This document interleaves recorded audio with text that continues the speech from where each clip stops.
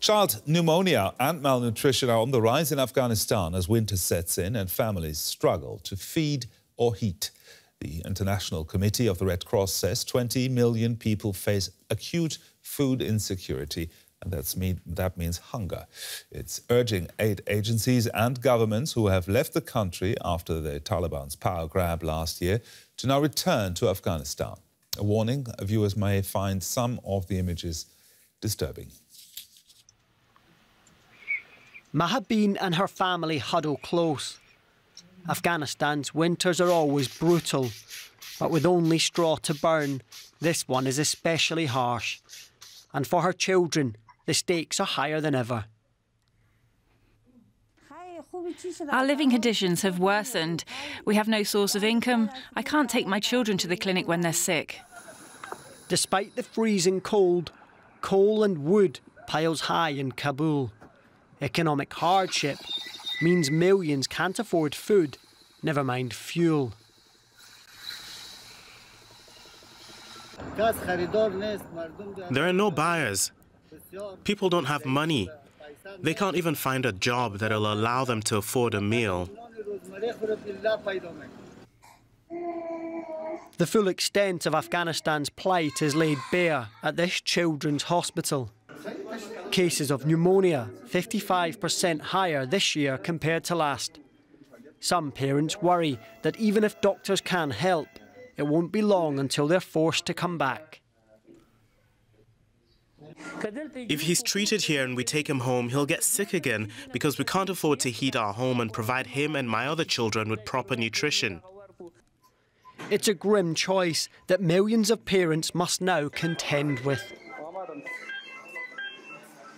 Afghan families today face an impossible choice, to eat or to buy heat.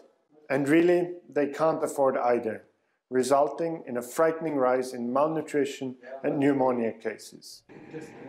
After the Taliban stormed to power last year, many international organisations withdrew.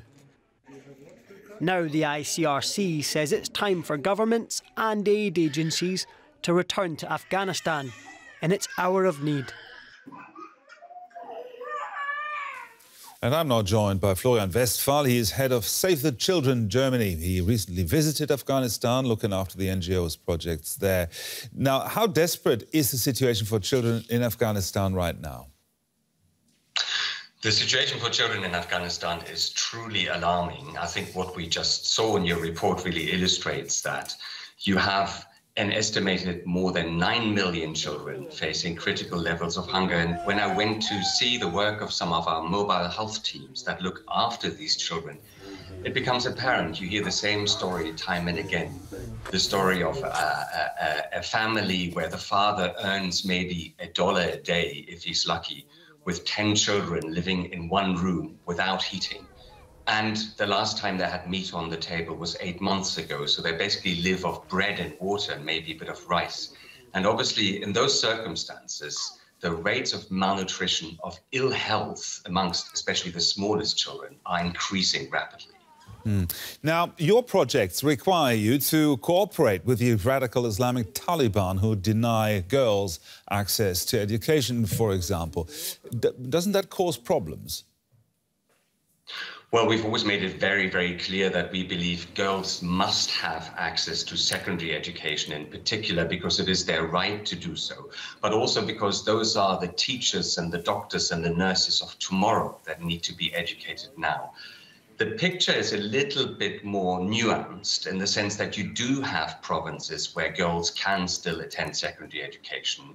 And obviously what we also really support a lot through our work is education at the primary level in the communities for both girls and boys, because that's hugely important. Now, what do you ask the international community should do now?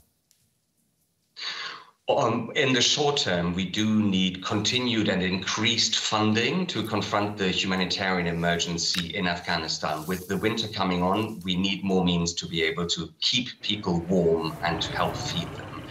In the long term, the international community needs to find a way to re-engage with the country, and that also means dealing with the de facto authorities, because emergency aid is not enough to keep a country of almost 40 million people afloat.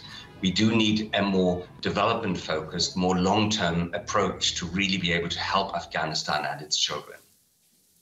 Thank you very much. Florian Westphal there from Save the Children Germany.